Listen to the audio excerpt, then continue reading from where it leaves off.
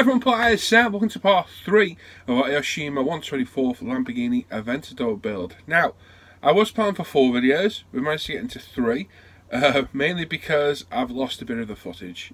Sadly, as we progress through the build and we start to assemble the interior, literally everything is painted and ready to go, and we're just starting to assemble the car.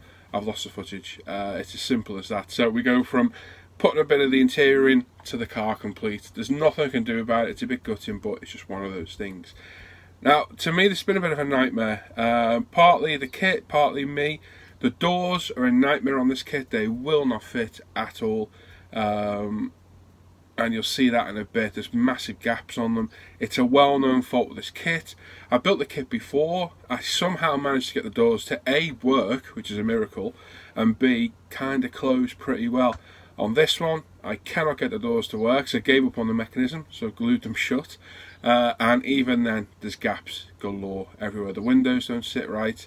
It's just one of those things.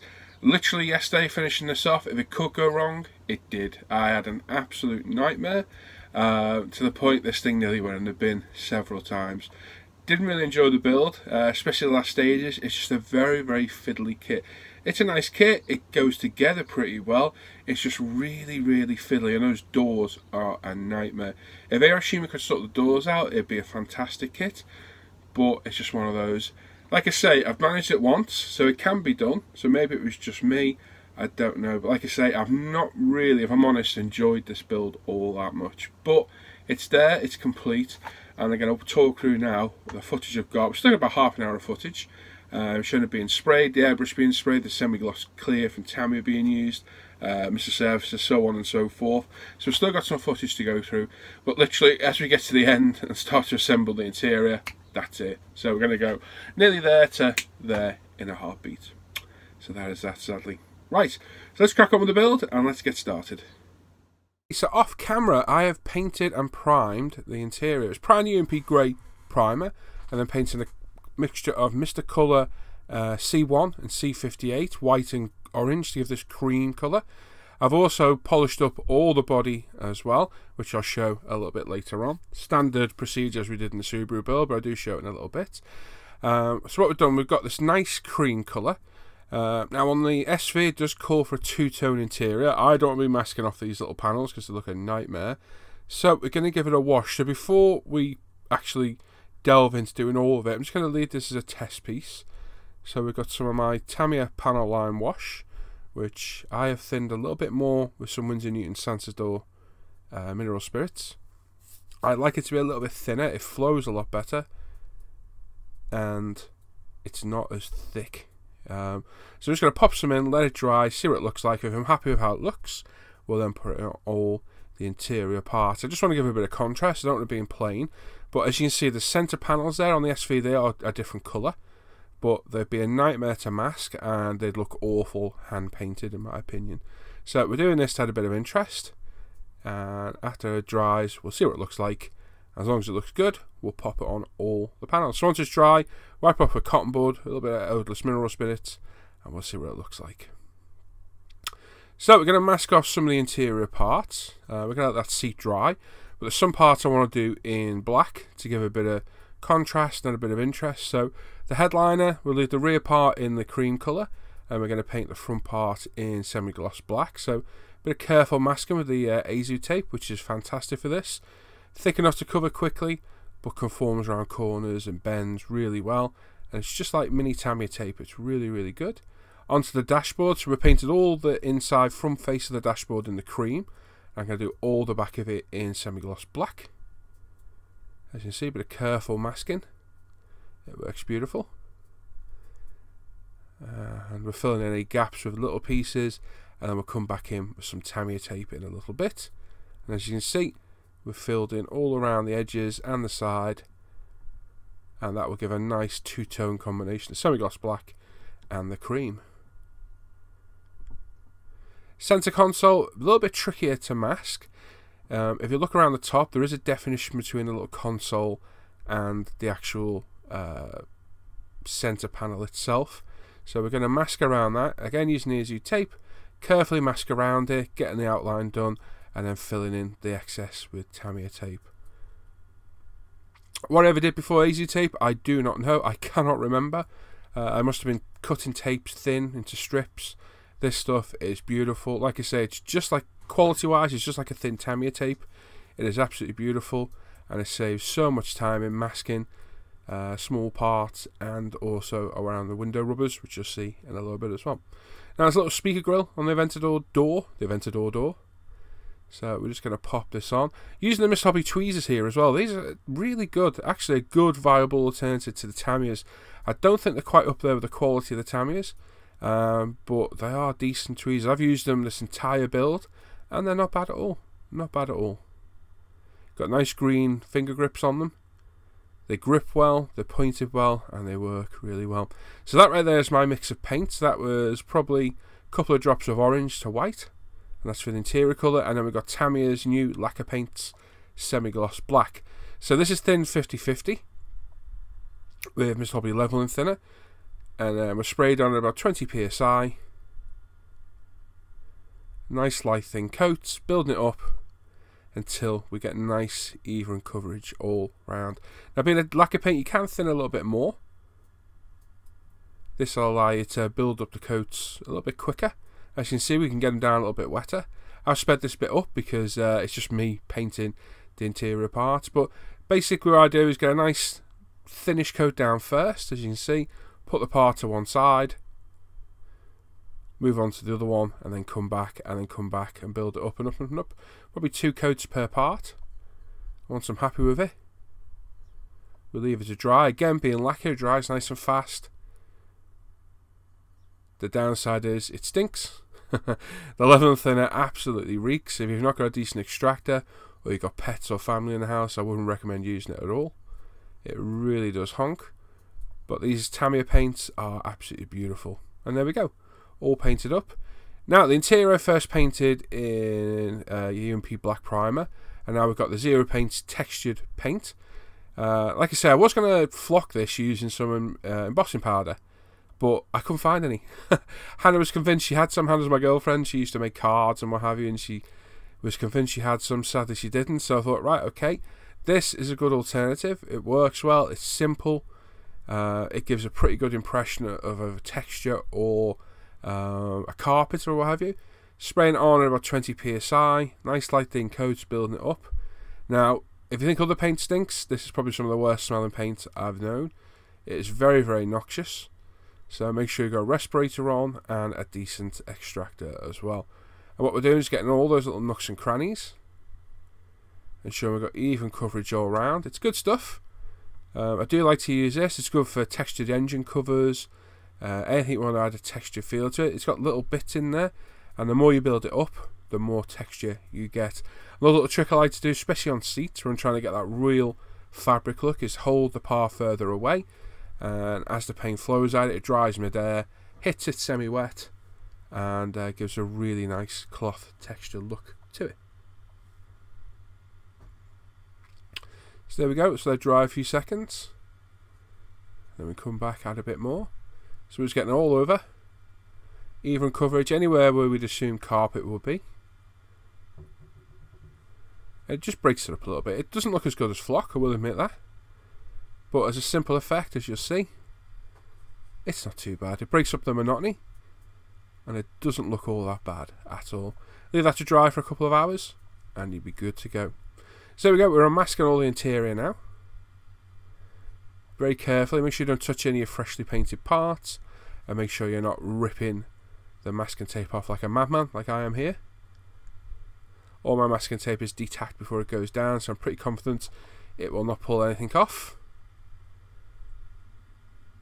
As you can see, we've got a real nice definition there between the semi-gloss black and the cream colour. Just going to grab our tweezers again. Like I say, good tweezers these, got a nice point on them. They grab everything you want them to. Some of the cheaper tweezers, the tips will bend, and you'll find yourself struggling to pick parts up. I'm struggling to get a part off here. There we go. But these are good quality, and they are, like I said, they're a good viable alternative to the Tamiyas. And there we go, last few pieces. There we go. Like I say, very nice contrast there. That looks really good.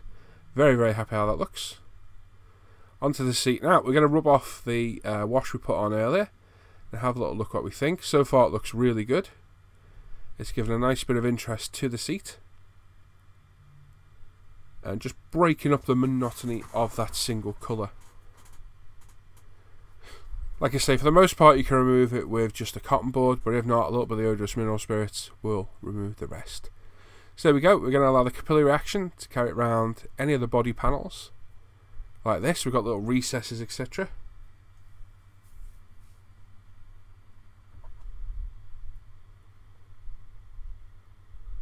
And we just leave those to dry, and once they're dry we can remove the excess. Just looking on the centre panel, not really anywhere to apply any black. We'll put some grey on that later.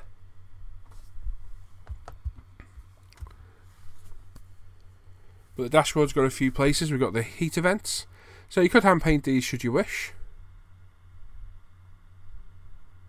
but for me the simplest way is to put a wash through. So around the glove box,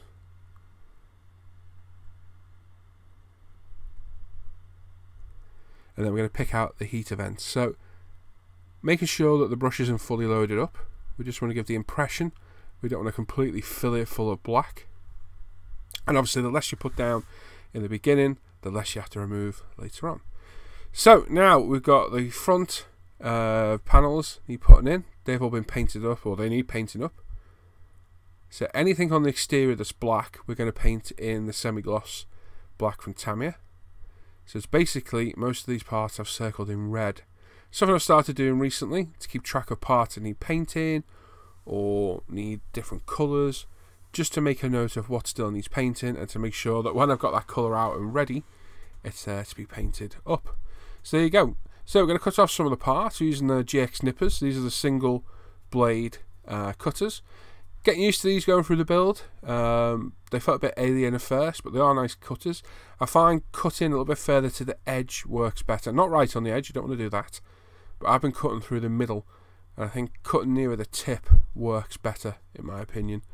But they cut nice and flush, nice and clean, and with very little effort as well. Plus they're adjustable. They've got adjustment on the jaws as well, which is a nice little touch. And as you see, it makes short work of these parts. Cut them off the sprue. There's minimal sprue to clean up later on, and works really well. Like I say, I'll do a review of these separately. I'll have a proper look at them in depth. So there we go. There's the LP5 semi-gloss black. That's the paint we've been using. So I've got it decanted in my little dropper bottle, thin 50/50 with Mr. Level and Thinner from Mr. Hobby. And we've got our Mr. Hobby custom airbrush now, with 0.18mm needle nozzle. We're about 15 psi.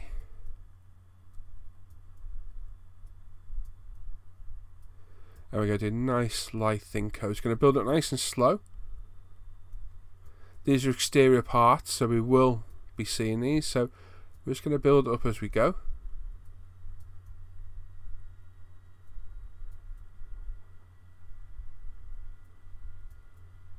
Very nice airbrush, atomises the paint really, really nicely. Gives nice coverage. My only criticism of it is the trigger is a little bit sharp at the back, and I only notice it when cleaning, when my finger runs around the back to clean the edge. Other than that, it's a beautiful airbrush, high precision airbrush. And again, we'll do a proper review of this at a later date as well. But spraying these really nice. These are beautiful paints. Really happy with these. Can't wait for them to be available in the UK. At the minute, you've got to source them from outside. Hopefully we will get them. There'll be no silly labelling restrictions, but we will see. Now, I've used the Mr. Colour Semi-Gloss Black, and again, it's a nice colour, but I think this Tamiya's got it licked, unfortunately. It just seems to be a really nice colour. But I've used Mr. Colour, and it does spray really nice. It's certainly better than X18 Tamiya, which is the go-to semi-gloss black. It does go down really nice. This is the rear diffuser. Now, a lot of these black parts I hope to carbon fibre. Things like this I could have done. It takes a lot of work, but I could have done it. But around the front bumper inserts, it would have been nigh impossible to do. So I made the executive decision of, right, no carbon parts, we'll just semi-gloss black it all. Bit of a shame. I'll show carbon in later videos. I was hoping to put some on this to give it a bit of interest, but sadly it doesn't always work out the way we want it to. So there we go. Get a nice coverage on there. We'll leave that to one side for 5 minutes, let it dry a little bit, and then come back and put a final coat on it. Right, so the body, I showed it polished up earlier. So we've gone back in time a little bit now. We've got some 8000 grit micro mesh wet and dry.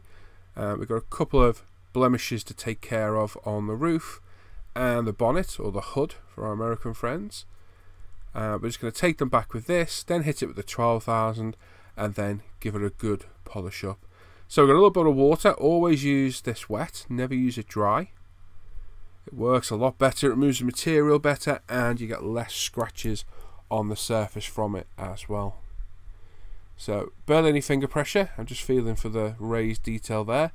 It's a little bit of fluff or dust that's landed on the roof, unfortunately. Just one of those things. And then periodically wipe it over gently with some kitchen roll, just to check how you're going. And if it's not quite there, give a little bit more. We're just going to flat this down. Now, you're probably better going to 6000 grit wet and dry on this to get rid of the blemish quicker. But I like to work at it just with the 8000. It saves a lot more polishing and just seems to give a better overall finish at the end. Right, new in are these new Tamiya compound sponges. We've got these in at umpretail.com. I've not tried them at all yet. They are little semi-hard sponge polishers. We've got some Novus fine polish remover here. And the idea is it gives you a nice flat finish for applying the polish. Now, as always, a little bit sceptical, but I thought I'd give them a go. They're about £4 or £5 from our website. And I thought, let's give them a whirl. So again, using them wet, I thought, these actually work quite well. So because you're using a flat surface rather than your finger on a cloth, it keeps the pressure uniform. You can see with the edges at all times, so you can stay clear of any edges to save you burning through. And you've got perfect control. They come in 3 different sizes. You've got like a mini, rectangle, a medium, and this larger square. So they can get on all the little nooks and crannies. And I was pretty impressed. A worthy little tool. They're clean. You can clean them once you're done. Just rinse them off in the water, put them back in.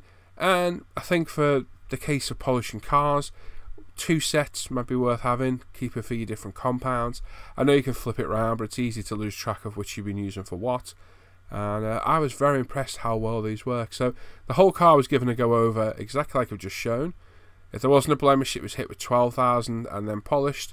If there was, it was the 8,000 first, and it was given a good go over. Once we're happy it's been polished, we give it a buff off with our cloth. And if you're not happy, repeat. If you are, move on to the next panel. I go panel by panel, so bonnet, roof, boot, and then each side panel as we go. I like to keep it that way. I know where I've done, and we go around systematically. I'm a little bit OCD like that, but at least I always know where's been polished and where hasn't. And we're just giving this a really nice polish. Now be careful at this stage. It's very easy to apply too much pressure and start to break panels off or crush the roof. So let the cloth do the work. Don't be worrying too much about what's going on. And there we go. So that's it. The whole car's been done now. As you can see, plenty of mess all over my bench. There's polish everywhere. What I also like to do at the very end as well is use the Tamiya finishing compound as well to fully go over. And as you can see, we've got a fantastic shine on that. We had a great shine in the first place, but flatten it back with a micro mesh. And those lovely little Tamiya compound sponges has given us a very, very nice finish. It's not flawless, but it'll do for me. Very, very nice. So yeah, highly recommend those little Tamiya sponges. They're very good. They're cheap. More so, they work very, very well. All the other panels have been done as well, separately. And like I say, using the different sizes, you can get right in there in all the nooks and crannies. Now, this kit comes with some photo etch. So we've got a rear cover for the engine bay, and then several meshes for the front and rear bumper. Now, we're cutting this out. This is the Small Shop Tools cutting mat, my Tamiya knife, and a nice flat edge. You just touch it with your knife, cut through the PE, and it gives a perfect finish. Sadly, parts like this are a little bit too thin for getting the photo etch shears in there. You tend to do more damage than good.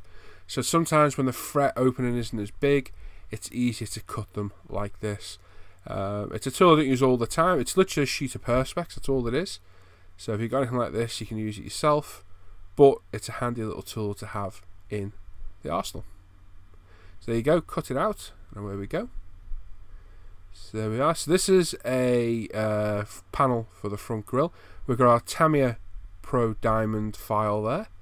And I'm just going to take off all the little fret points where it's been cut off to make it nice and smooth. Very high quality tool this, really, really nice. Make short work of all the photo etch rough parts. And yes, you can use normal file, you can use pixie dust, elf shoes, whatever you want to do it, but as a tool, Tamiya makes some fantastic tools, and this is a brilliant one as well. Highly recommended. Again, we've got this at umpretail.com. Go over and have a look. I've had this tool now for about 8 years, and it's a fantastic, invaluable tool for photo etch in my opinion. Right, so we need to slightly bend this front panel to fit the actual grill itself. So we've got a UMP sponge, my photo etch file. We just pop it on, roll it over a couple of times, and hey presto, it fits in perfect. Simple. You can buy rolling tools. I have one, but the Tamiya, the UMP sponge trick works very, very well. So we've got some Loctite super glue, CA glue. I'm just going to put a couple of dots in strategic places, trying to keep it out of the view. You don't want to see it through the mesh, so you're looking for any solid areas of the photo etch to glue it to. That way it doesn't look awful when you look through the mesh. And there we go, applying tiny little dabs as you go. I always like to decant my CA glue for doing parts like this, and using a good old cocktail stick toothpick for popping it on. So line it up first before you commit to gluing. Once you're happy where it is, give it a little press. Make sure you get no glue on your fingers, otherwise it'll end up everywhere. And once you're happy, give it a little squeeze and let it set. And there we go, one grill fixed and ready for paint.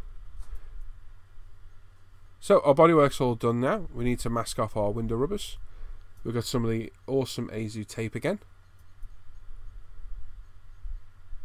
We've got our 2.5mm here, which found in the end. There we go, ta-da! Our Tamiya scissors. And we're just going to go around, and any pieces we can get the larger tape in, we'll apply it. We've got our tweezers again from Mr. Hobby.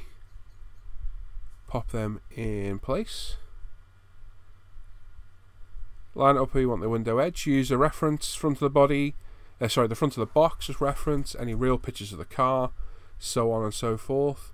And just make sure you get everything where it needs to go. I've sped this up, so I'm going to leave you to it, and you can watch me fly through and mask all this. As you can see, I'm burnishing the edges down with a Tamiya cotton bud as well, to ensure we're fully home, and that's the case all the way around.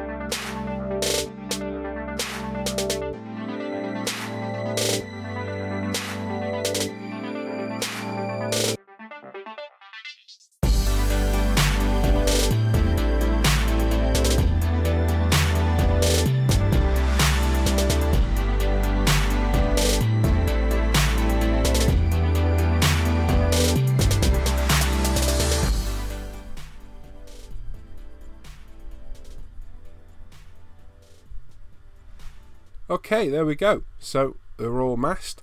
Now we'll fill in all the excess areas with cling film to ensure we don't get any overspray on the body. So we got onto the clear parts now. As always, give them a good wipe over before you starting to put any masking down or whatever to avoid any scratches, fingerprints, dust, etc. I've got a nice bag of soft cotton cloth that I cut to size for each bit. It goes in the bin after being used. I don't use it again so we don't get any contaminants on it or rubbish. The kit comes with a mask set. Now these are either going to go on first go round, or in my case it's going to take about 20 goes to get it on. In the Subaru we got it on first time round. In this one, no chance, it ain't going on first time.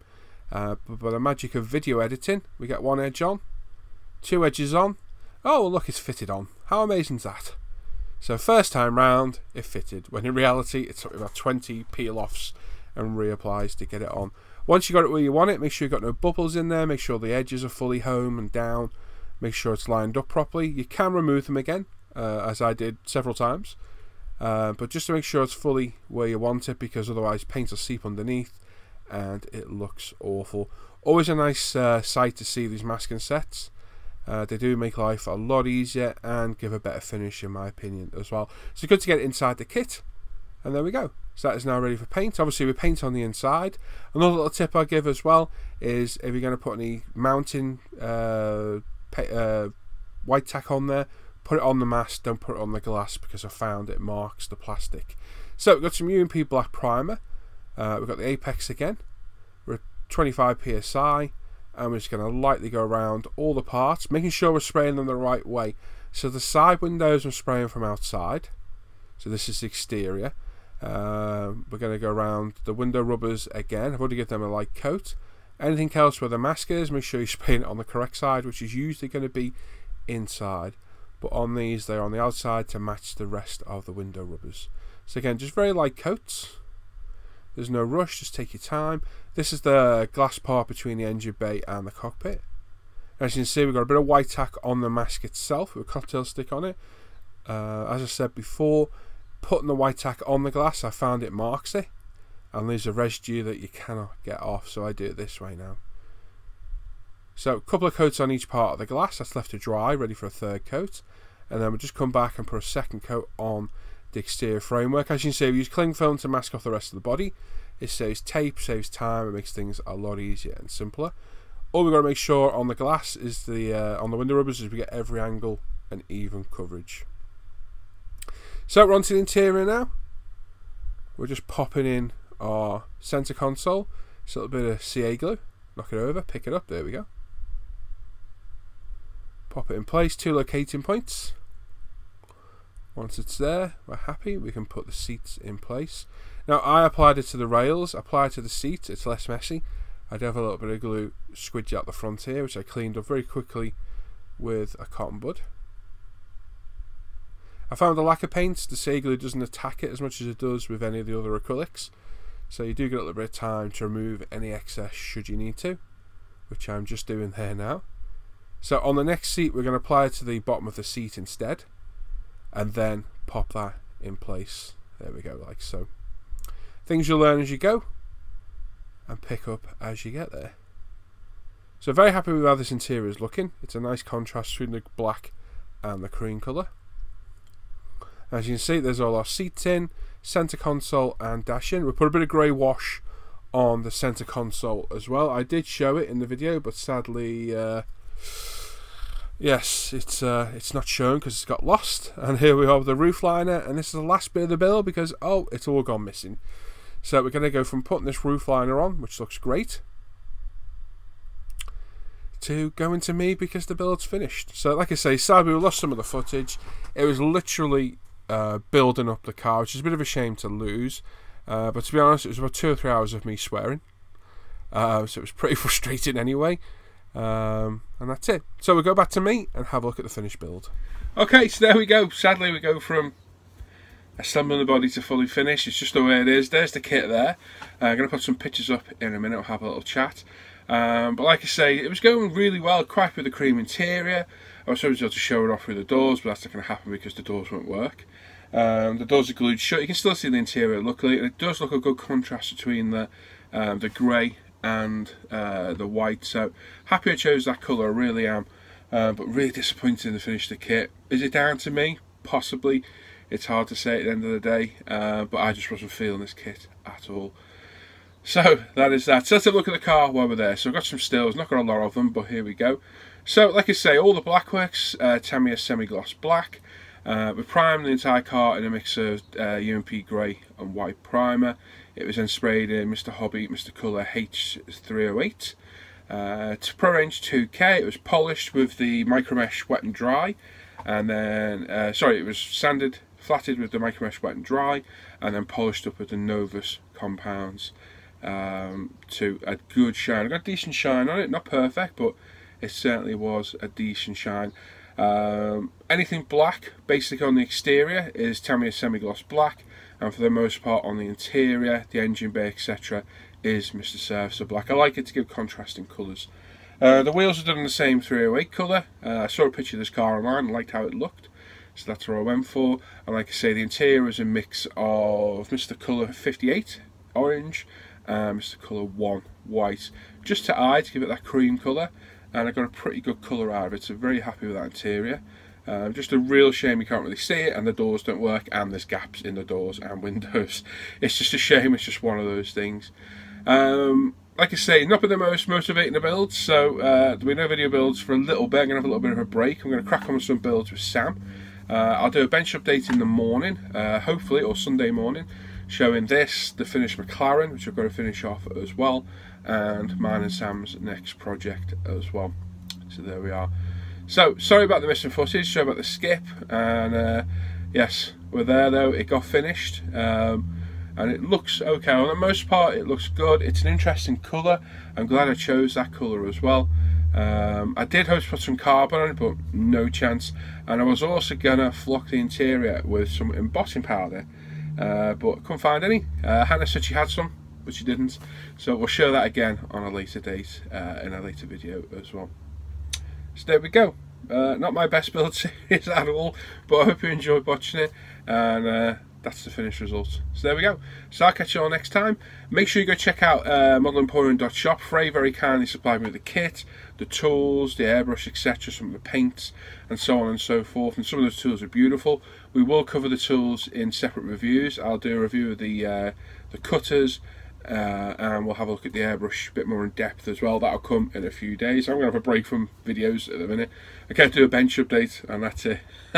I'm done for a little bit. I have a couple of reviews to these. Thank you very much for Frey Supply and everything. Absolutely brilliant. As always, check out the Scale Model Facebook page and forum. Check out my Paul ISM modelling page. Check out umpretail.com, myself and Lee's business. We can get most of the tools I'm working with that weren't from Frey, all the Tamiya tools, sanders, etc., etc. Everything else you can get from there. All the links in the description down below. Check out the Hangout Modelling Group, the Off Air Hangouts, the Friday Night Live at the bench page. Don't forget our charity auction on the 1st of March as well for Models for Heroes on the Friday Night Live show. And there we go. Make sure you sub to the channel, and that's it. So I'll catch you all next time. Take care. Bye bye.